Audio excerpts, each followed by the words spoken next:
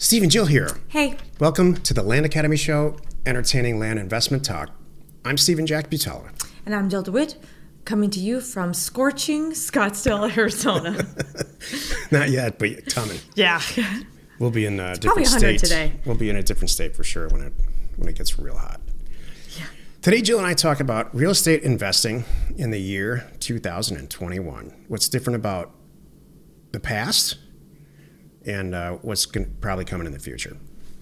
You know what this is like? I remember when I was newly dating, late teens, early 20s, and you're a girl, I'm a girl, all hung up on a guy, and my mom sat me down and said, look, don't get all hung up on this guy. You think this is it, this is the guy, this is what I'm going to do, whatever. He loves me. But he loves me. No, you don't understand. It wasn't even that. I was too into him. But my mom's like, look, let me just share this with you. The guy that you bring home at 18, 19, 20 is pretty different from the guy that you're serious about in 30, 31, at an age that you should be really getting serious. Oh, do tell. What are the differences? Well... Because this is going to be the show now.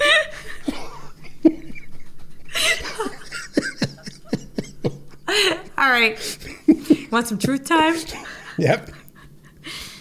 I may or may not have been in a punk rock phase at that age. I once had my hair done, came home, and my mom cried. So I may or may not have dated a guy that wore more eyeliner than I did. And as you can see, Steven wears zero eyeliner. Yeah. So there's a little difference there. So. I'm the guy she's settled for. Where's eyeliner guy now? I don't know. Probably looks like me. Yeah. Just a lot less money. That's true.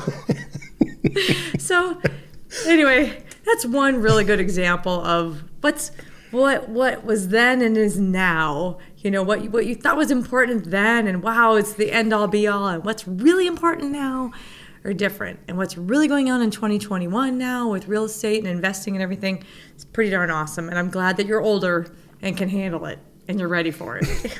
I don't even understand. Is 2021 the punk rock guy or the old guy like me? 2021 is you. Okay. Yeah. No. That was a year that I'm not going to call out, but it was way before 2021 when I was 20. You're actually assigning a real year. I understand. Yeah. Whew. Before we get into it, let's take a question posted by one of our members on the landinvestors.com online community. It's free. If you're already in our group, join us on Discord. It was in the 80s. I will be truth. So, okay. Austin wrote, hello, I'm writing this in response to podcast number 1479. Do you remember that one? I do. Oh, yeah. I remember every single word. Me too.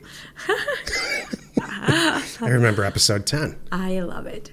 About recovering landlords. I do remember that. I've owned a duplex for about 10 years. This is going to be funny. It cash flows about $600 a month, depending on expenses. If I was to sell it right now, I could gross approximately $220,000 after paying off the underlying mortgage. I'm going to stop you there for a second. Yay! You would net 220, not gross. Okay. This is, oh my God, Jack. Really? Do you have to call us out on every little nitpicky thing? Gross, net, please. He does. He does. Well, for the same reason that your mother stopped you from saying ain't your whole life, like I ain't going to eat my, my broccoli. Okay. You're picking on us. It's we net. Got it. It's net. You're going to net 220. Well, look, we're all real estate investors here. We should learn to speak the language. It's not a criticism. I'm just helping. It's a helpful reminder from Jack. Okay. The real estate fees and other taxes would still need to be subtracted. I'm not sure what this looks like tax-wise until I have a chat with my accountant. Would you guys hang on to this asset and let rents and equity go up, or sell it and apply to property acquisitions? I know what I'd do. We're going to answer at the same time. Hold, please. I could also do a cash out refinance as well. Thoughts on this? Okay, so here are your choices.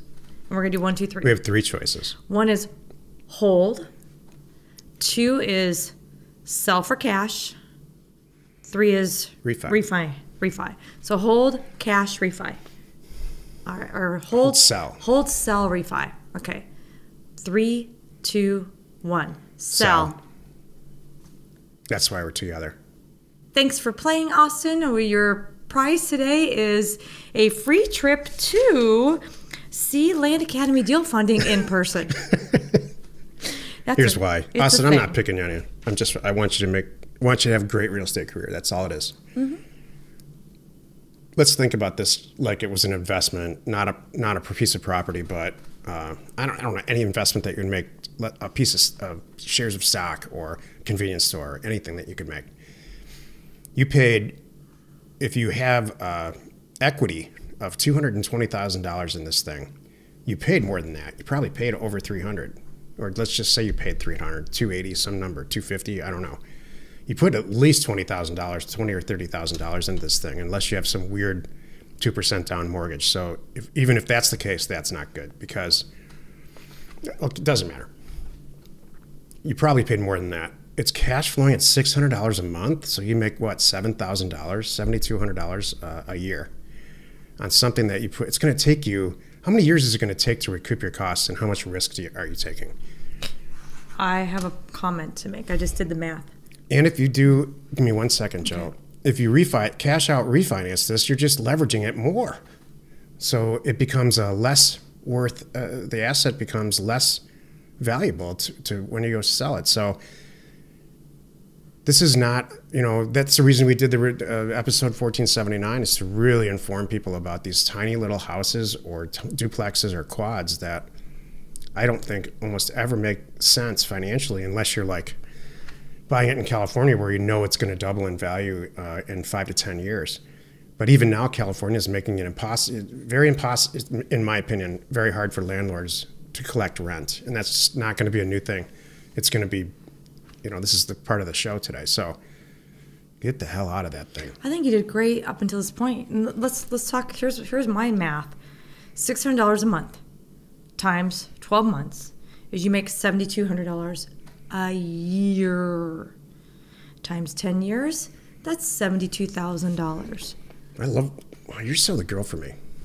Why would I want to pass up $220,000 now to hold on to this for another 10 years and still not make that much money? It comes down to... That would be 20 years of your life, and headaches and tenants and moving in and moving out and carpet cleaning and carpet replacement and new roofs and all of that for less money. I take the money. What I could do and what you could do, Austin, because you're in Land Academy now, we got you, with $220,000 in 6 months, it's... You could turn that into $1 million. Easily. So what's the thing? I'm like... to me, it's just no question. I think you did great. Me too. You did awesome up to this point. Now you need to cash out and make some different decisions. This is not some scheme to get you to join Land Academy. It's not at all. You're already in the club. It's not some way to get you to do something you're not comfortable with. It's just pure math. Yeah. If you were a grandfather and you're 82 years old and you just didn't have the energy or care about buying and selling land, then a duplex where you collect $600 or $700 a month or $7,000 a year, and it complements your Social Security, and you're playing with your grandchildren all the time. That's a great investment. Mm-hmm. But that you give to the kids, that you give to you, Austin. Yeah. You obviously have the energy and the interest to do other things in real estate. That's why you're here. And I just think your $250,000 is going to be put to great use by turning land deals. Exactly. That's good. In fact, if you were going to say, I'm going to sell my duplex and buy and sell houses right now, I would say keep the duplex. Okay. So land is the way to go. Today's topic, real estate investing in 2021. This is the meat of the show. I hope I wasn't too hard on them. We'll find out. Well, I'm sure we'll hear about it. There's some people.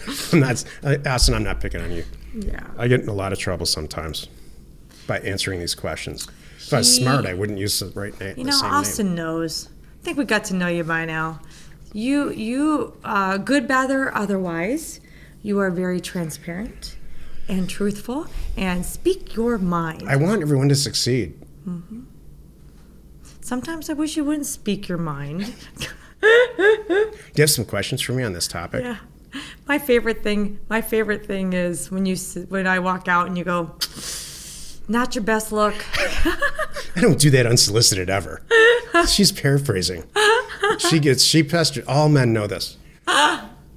Does this make me look fat? No, sweetheart. You look awesome. I don't do that. You look great today. I don't say that. Is that new? I'm like, hey, what do you think? I'm like, what do you think? I feel good about it. And you're like, oh, no. You look fantastic. Yeah, I would absolutely. not your best look. No, that's my final to end it after 10 comments that didn't get received well. I have a lot of goodwill piles. You look great today. Thank you. Anyway. Are you sure? Yeah, I'm telling you, you look great. I think that's new, isn't it? No, I got that 2 years ago. All right. I'm not sure it fits right. I opened a can of worms. I don't even say that. Just sometimes you do. I don't, but thank you. Thanks for throwing me to the bus, the imaginary bus that I didn't even bring to the table. You kind of did. Anyway. You brought this all up yourself. All right, back to the topic. So I was going to ask you, okay, now it's 2021. I have 5 things I want to ask you about. I want to ask you from then, because there's change then to now. I want you to give me your old best resource and your latest one. So let me give you, number 1 is data. Think back when you first started this, how did you get data? And tell me what you do now. What's your number 1 tool? So there's no data that was available in any way like this. What I did was I would take any type of data set where I could get a fax number. Let's say it was back in my way back days, it was anybody who owned a nursing home or an assisted living facility had to register with the national, wherever they got money. And so they had to disclose their phone number and who the administrator was. It was a pretty good database, actually. And it was in a book, like a phone book. And so I, one time for 2 weekends straight, input that all of it and got a very solid list of fax numbers and a person to send that fax to. So that was the only data sets that we had. There was the only way you could get data and I wasn't in the business yet, for landowners was to go to the county and ask them for the data, and they would hand you, and they by law have, the reason we're all in business is it's public information. So they would hand you a green bar sheet, IBM printed out green bar sheet, and you'd have to input it that way too. What's your 2021 favorite tool for that now? Data tree. Good. If you can get a data set in any county, they have 100% coverage in the country for any county, and download it in seconds, what used to take me 2 weeks to get it into the correct format. Love it. Okay, number 2, mail. Then and now. What was how would you effectively send out offers then to now? So there's no bulk mail scenario, no such thing as a mail merge in the early 90s. Microsoft Excel and Microsoft Word were in their infant stages, and they didn't connect through a mail merge. In fact, most people, including me, were using Lotus instead of Excel. So there wasn't a way to send mail to landowners other than taking that green bar sheet and typing it out one by one, which I didn't do. I opted for this fax thing for commercial real estate. Love it. What's your number 1 mail source now? Is this a trick question? Kinda. Well, we were Jill and I were so unsatisfied with our bulk mail client in 2004? No, 2010. Mm-hmm. We went through a ton of them, and they all sucked, so we created our own. So now we use offerstowners.com. How'd you do due diligence then and then now? This is hilarious. I like this. We would take due diligence is when somebody signs an offer and they send it back, you look up the property. It would start with a plat map. So we'd have to get the plat map from the county. How long would that take? Which is it would take a week at least, because you'd have to send a check to the county. They would go back and Xerox it on a photocopier and send it back to you in the mail. If you're real lucky, they would email it to you. And this is around when email started, which is not when it started, but when it became prevalent in 04. But they still didn't, there's some counties you still have to send a check. Like there's counties in Arkansas that still are not computerized. What's your due diligence #1 tool now? I mean, you can pull up Neighbor Scoop. Again, we created the tool because we were so dissatisfied. Kind of where I'm going with this too. I didn't even realize as we're talking this through, we had how many tools that we had to create to make them even better. We created neighborscoop.com to do this. So you can do it on the phone with the seller now. You can pull up their property and say, yep, I'm going to buy it. And you have their phone number. It's amazing. Yeah. And FEMA flood map stuff. It's awesome. It's easy to pull up real estate that if it has a post office address, 123 Main Street. But there's 150 million properties in the country. Like 85% of them don't have a post office address. And there's very, very few tools. One of them is Neighbor Scoop that allows you to just put in a state, a county APN. And there it is. And it pops right up. Yep. All right. Talk to me about property management, like your CRM. How did you manage the deal flow back then? And we very poorly managed it in Excel. How many times did you lose it and have to go back recreate it? Oh, I don't know how many deals we lost. I suspect it's a lot. When I first started, that was one of the things that was like every year we get the tax bills, right? And we're like, oh, wow, we forgot about it. We still own that. Where did that go? We still get tax bills for properties that I'm like, oh, geez, I didn't. Do we still own that? Yeah. Yeah, I had one just the other day. I'm like, oh, I forgot about it. I actually paid it current because they're about to take it back. I'm like, you know what? I still want this one. So I got it all current. That's so funny. All right, and so what's your property management system now? You mean like a CRM, not a property manager? Yeah, not the Airtable. person. We use Airtable very successfully. We just talked about it on Career Path, and everybody was like, wow, this actually works. It's pretty simple. We don't get any money for talking about this and don't want any money. It's just, and the important thing about these CRMs, including Airtable, is if you're new, if you're doing 30 or 40 deals a year, you don't need a CRM. You can just manage that in Excel with, on Google Drive and get VAs involved if you need to. But it's when you're doing 200, 300, 400, 500 deals a year or a month in some cases, it gets to be a mess. Okay, you're almost at 100%. I have one last question for you.